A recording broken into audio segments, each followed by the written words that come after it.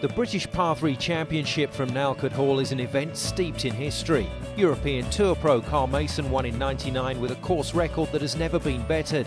Mark Mouland emulated his father Sid by lifting the trophy in 2008. Other winners include Robert Rock, Steve Cowell and the 2009 champion Steve Carter.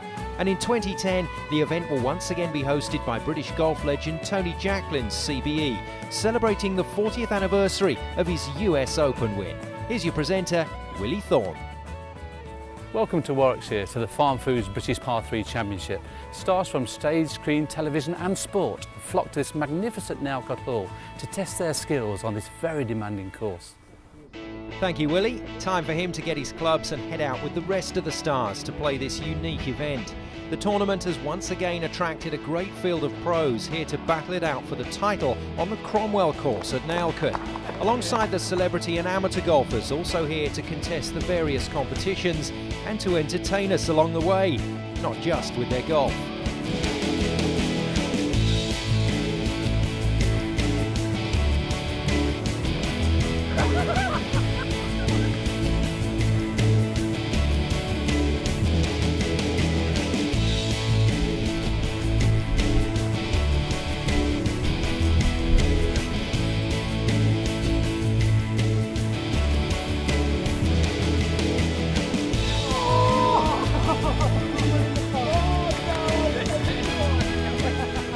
On the tee, Peter Martin.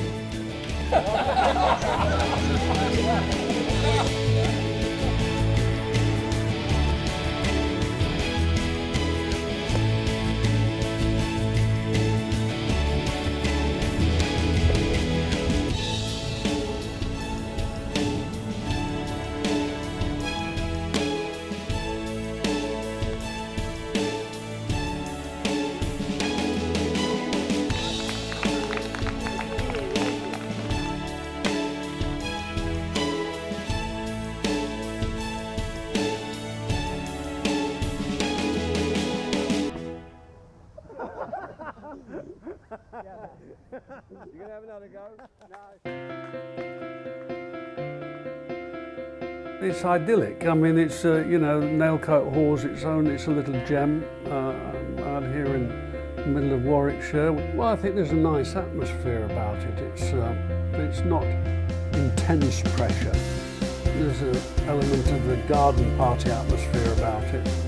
Quaint place for a start. You drive in and you can see it's pretty low-key fun. The celebrities and pros are all pretty relaxed about it. Everybody feels approachable, I think, here with the way things are run.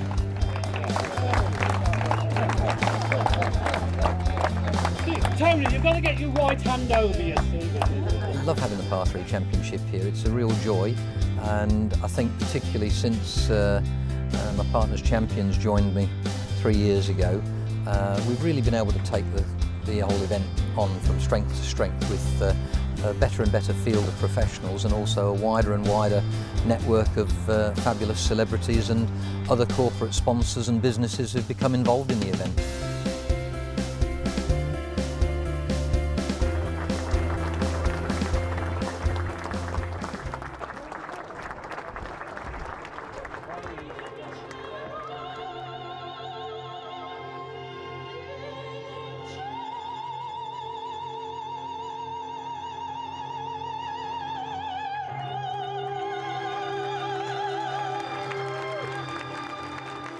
A big finish to a big day's play, but it didn't stop there.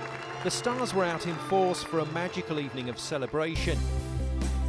More entertainment followed, and before it got too late, the main prize of the day was presented as Team Derek Morris, Captain Peter, and his young golf sensations Elliot, Stefan and George collected their trophies from Tony Jacklin and Par 3 chairman Rick Pressman. Congratulations to our Celebam Day 2 winners and confirmation that they did indeed pip Nailcote Hall to the trophy by just a single point. Another trophy presented, leaving just one more title to claim, the British Par 3 Championship itself. Confirmation then of our last leaderboard for the 2010 British Par 3 Championship, and what a lineup of talent there was to grace that final page. Ryder Cup players, major winners and tour winners, all beaten in the end by Richard O'Hanlon to claim a trophy that he's been after for many, many years. Clayton Lucas is with the winner. I've been coming here for 10 years now. I love the place.